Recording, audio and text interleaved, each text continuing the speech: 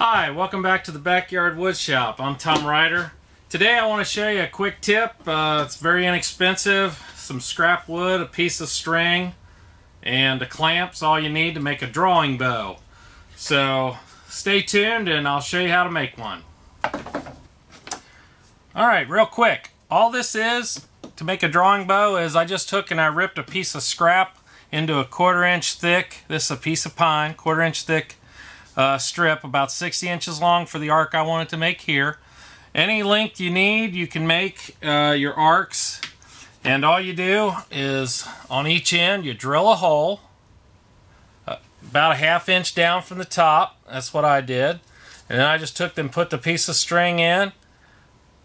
I'm hoping you can see this, and then I tied a knot so that it string here, piece of string on that side. And then what I did was I tied the knot so that the string was even right up to the center mark here, because that center mark's important, because that's what lets you lay out a nice even arc onto your project.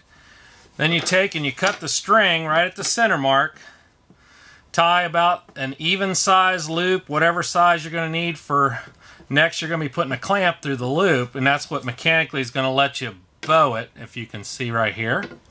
So once you get your loops tied, mine are approximately about 6 inches away from center on each end. I've got a clamp here, and it's any kind of clamp that can mechanically move is all you'll need that'll fit.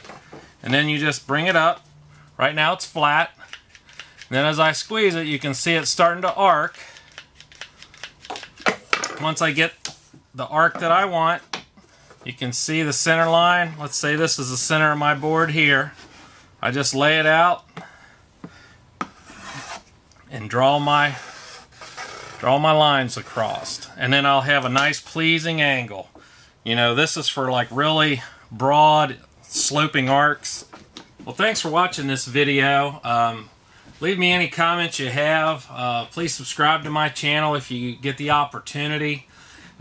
It's just a quick, easy way to make some really large arcs out of some scrap materials that you have.